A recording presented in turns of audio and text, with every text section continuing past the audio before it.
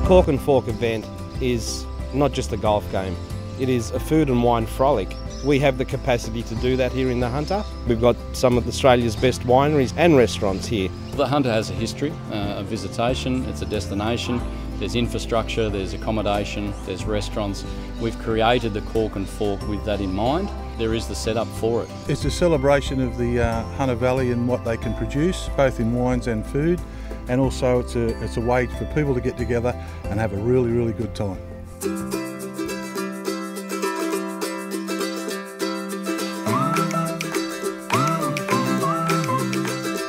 It's an idea and an event for people who like golf, like wine and like food, and just like to have some good fun.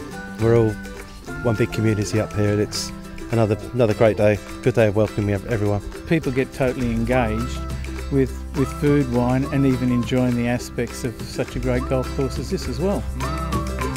We decided to do something like this to make the Hunter be a showcase, as well as make the golf course be a showcase, and make, you know, everyone who comes to the Hunter, to the Vintage, they want to come back. I think this is the 4th Cork and Fork. We've been at all 4, and it just gets better and better every year.